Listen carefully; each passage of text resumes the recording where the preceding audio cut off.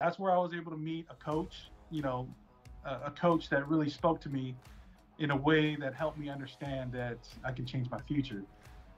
He helped me realize how to focus. And once you become a pro in the NFL, focusing is really something that's a skill set. And that's a skill set that separates you from everybody else, is being able to focus and really apply those skills to on the field and also off the field.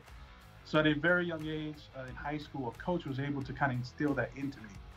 And so when he gave me those tools, obviously I started building my future.